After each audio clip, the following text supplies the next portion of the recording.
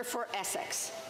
Thank you, Madam Speaker. I rise to present an e-petition today on Cameroon, and the citizens that have signed this, over 500 signatures, they're talking about the fact that that there are increasing restrictions on human rights in Cameroon, the government's violent policy of having the army and police open fire on civilians, and several years of deadly repression of the English-speaking populations that are repeatedly condemned by organizations such as Amnesty. So this petition is calling on the Government of Canada to condemn all human rights violations against civilian populations in Cameroon and prevent any human catastrophe that may be perpetrated by the Cameroonian government.